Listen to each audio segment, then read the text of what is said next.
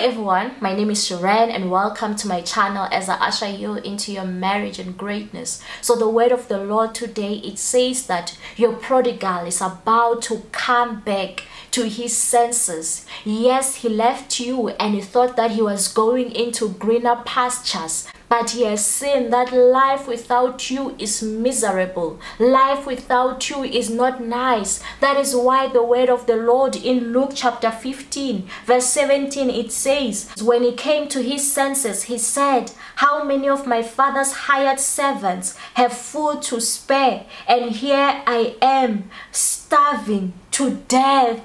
He has come to his senses. He saw that at the place where he was at, it was not true love. It was not real love. He was not embraced for who he was. He was loved for what he has, but he saw that with you, you loved him unconditionally. And when he was with you, he blossomed. So that is why he's coming back to his senses. So expect your prodigal to come back to his senses. Sometimes the problem is pride. He wants to eat, he wants to feed with the pigs while he could just come back and apologize, and is acting like he's fine wherever he is while he is not fine. But he shall soon come back to his senses in the name of Jesus. Amen. I hope that you were blessed by this word, and if you were blessed, don't forget to like, to subscribe, to hit the notification bell, and to get yourself my book, How to Attract,